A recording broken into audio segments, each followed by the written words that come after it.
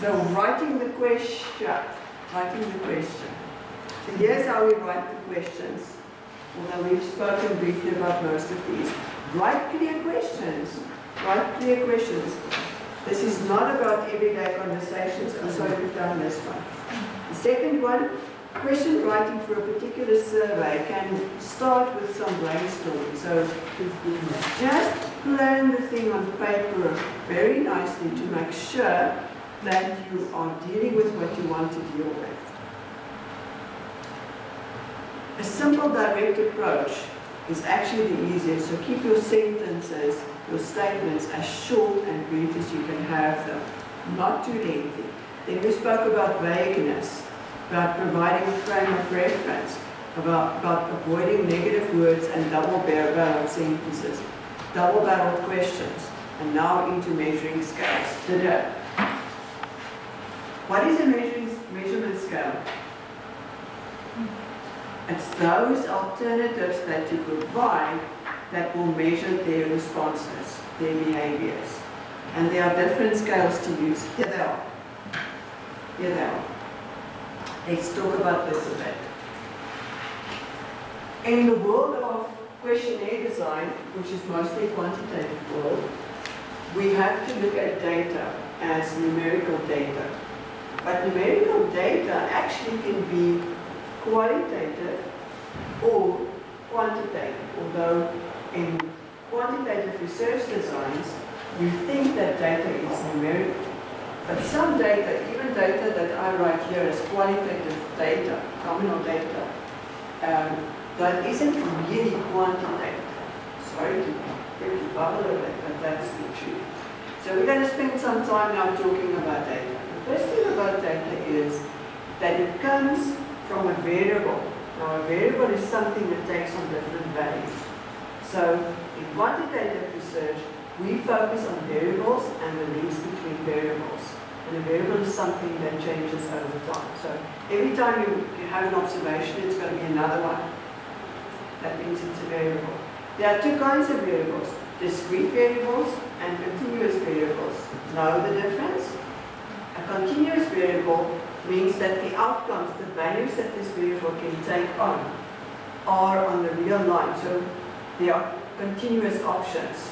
From 0 to 100 with all decimals in between would be a continuous variable, because all possibilities are possible.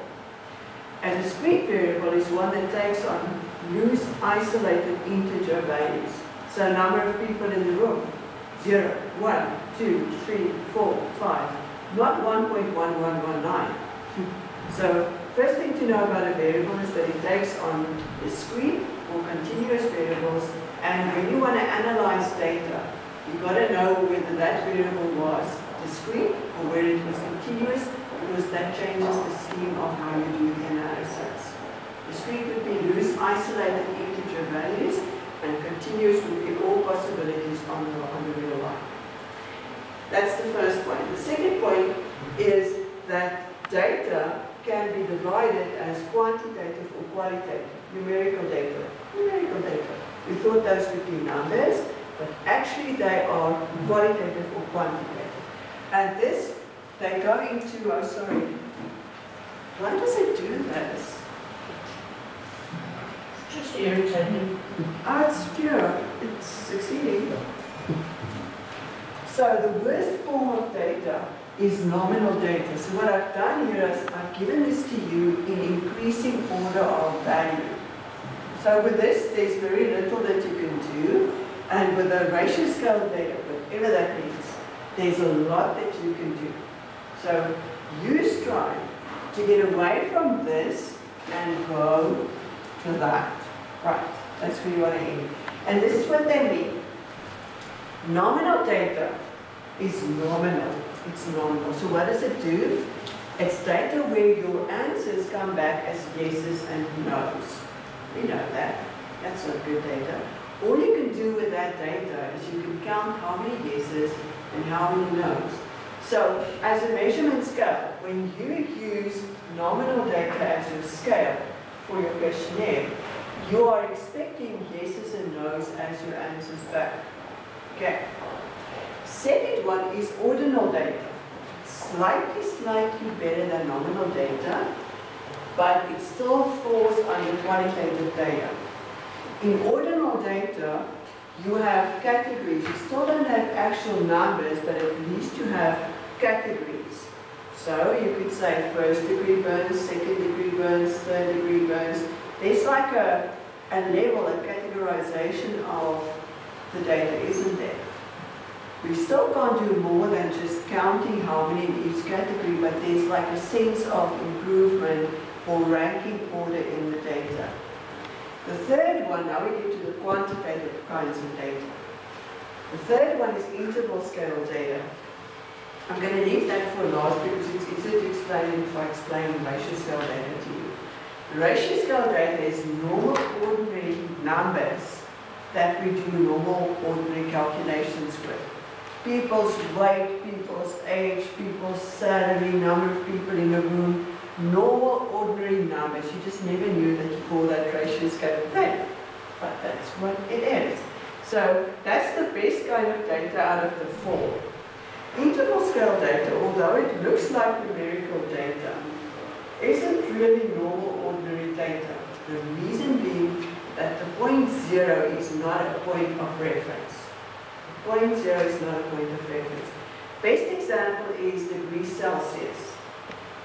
If it's 10 degrees Celsius yesterday, and it's 20 degrees Celsius tomorrow, I'm not allowed to say that it's twice as cold, or twice as hot tomorrow than it was yesterday. Because that 2 times 10 equals 20 doesn't have 0 as a point of reference. So it messes up the number system. Our normal number system has a point 0 as a reference. It's got negative numbers in it and positive numbers, so we all know where we stand. We can multiply, we can double, we can subtract, we can do all those things with numbers, but in the interval scale data, we can't do that. Even in a quantitative domain, we sort of steal from the qualitative side and call our data qualitative because it doesn't really have a quantitative value. And there they are. Nominal data would be yeses and nos or hair color, so there's no ranking. There's just so many of this and so many of that. And we measure data in terms of what we can do with it. And there's very little you can do with that. See here I said, it's got no quantitative meaning. All you can do is determine the mode, which is the value that comes up the most, and calculate some frequency tables. So that's all. Very little use. The second one is ordinal data. So here at least there's a rank ordering. So there are levels of importance. And normally you can do rank ordering, median, mode, and percentiles for that. The next one is interval scale data. So here at least, on interval scale data, we have 0 as an arbitrary, so 0 isn't a point of reference. 0 could be anywhere. So it's numerical, but there's little use because you can't really compare. And then ratio scale, I'm very sorry. Ratio scale data, where it's normal numbers that you can do almost anything with. The problem lies in the Likert scale. So I actually spoke to you yesterday already about a Likert scale. Because the Likert scale really is an example of ordinal data. That's really what a Likert scale is. Why? Because if you think about it, the Likert scale is, I don't agree, to yes, I absolutely agree.